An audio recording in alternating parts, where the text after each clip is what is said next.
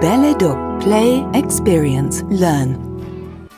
Billy O Shoe is a clearly laid out colour recognition and concentration game for children of 3 years and over. At the heart of the game is the main character, the little centipede Billy. Billy O Shoe is suited for 2 players and can be played in kindergartens and families alike. The little players need endurance and concentration and should have basic knowledge of the colours. To start, the game board is placed in the middle of the table so that both players have a good overview and have it within easy reach. The 24 wooden feet are allocated equally between the players and are placed in front of them.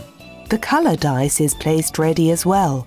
The players choose a playing figure and place it on the starting point of the corresponding colour. The youngest player may roll the dice first. He or she rolls the dice and then moves the playing figure to the nearest colour field. If there is no wooden foot in that place already, he or she may put one foot there.